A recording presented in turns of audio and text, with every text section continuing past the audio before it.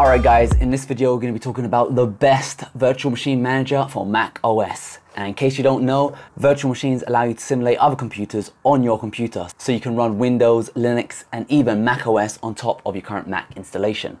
Now this on paper allows you to run Windows apps and games and even try out the latest Mac OS betas like Mojave without it affecting your current computer. The disadvantages of doing it is that not all apps and games run at their full speed.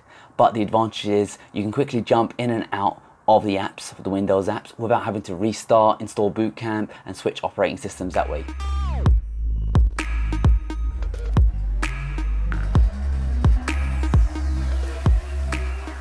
In this review, we're going to be walking you through the improvements made in Parallels 14 to let you know if it's a worthwhile upgrade in case you've already got a copy, or if you're new to this whole virtual machine scene, we're going to be showing you all the things you can achieve with a virtual machine manager like Parallels 14.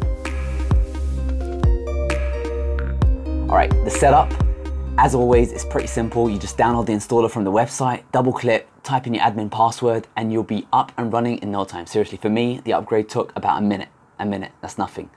If you have an existing virtual machine up and running, I always recommend installing the latest version of Parallels tools. That way, all the drivers and everything will be running super smooth.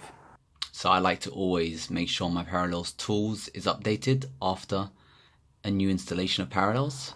Now, with Parallels 14, their biggest focus was hard drive optimization, graphics improvements, app-specific touch bar support, and support for the latest macOS Mojave.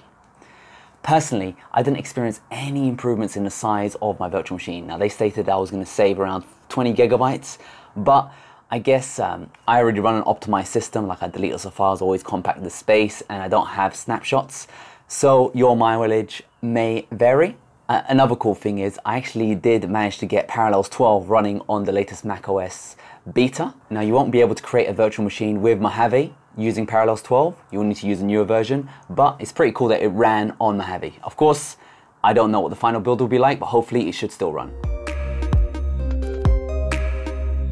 While there is a new control center, I personally didn't find any changes to the menu systems comparing it to version 13 other than the new Share Smart Card Readers option in USB and Bluetooth.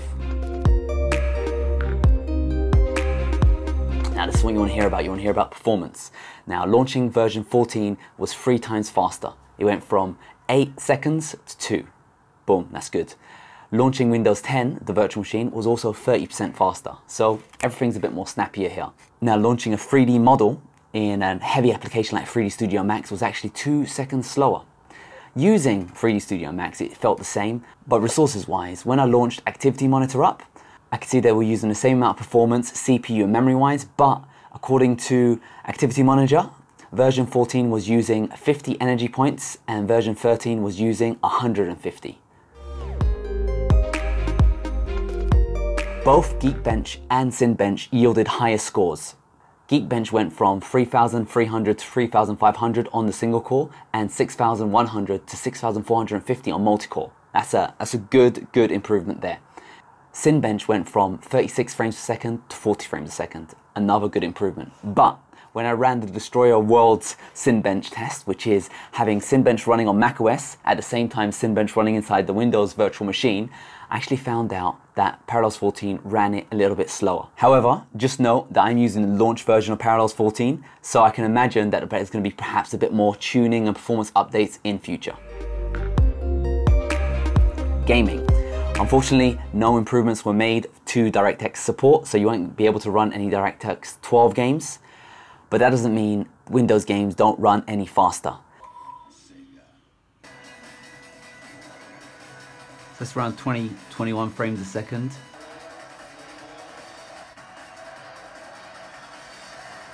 As you can see here, the frame rates improvements tested earlier in Cinebench followed on in Sonic All-Star Racing.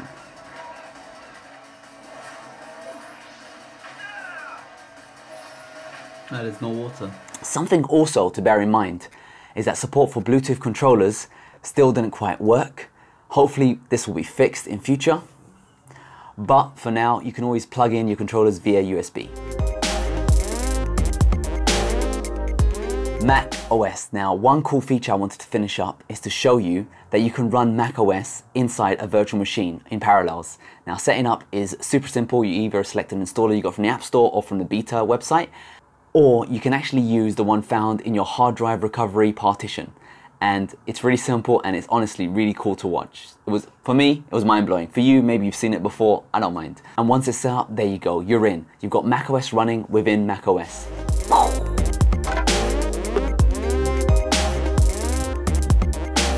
This is actually really useful. Just say you want to try out a new app and you're not sure how it will affect your system. You can try it out on the virtual machine, knowing that if anything goes wrong, it's not going to affect your main system. Also, it's a good excuse to check out easily the new macOS beta. Now check out Mojave. It looks dark, nice. All right, one thing to note about macOS is that while the OS itself runs pretty smooth, you can see that Geekbench has a pretty good score. I couldn't get access to the GPU, so some apps like Cinebench would just hang on launch.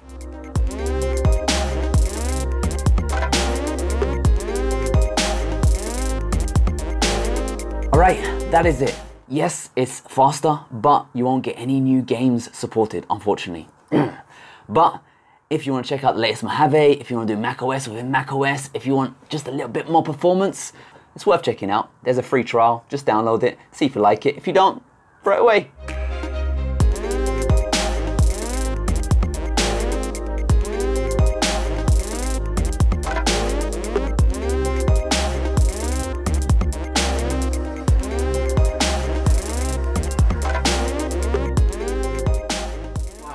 Let me see what full screen mode's all about.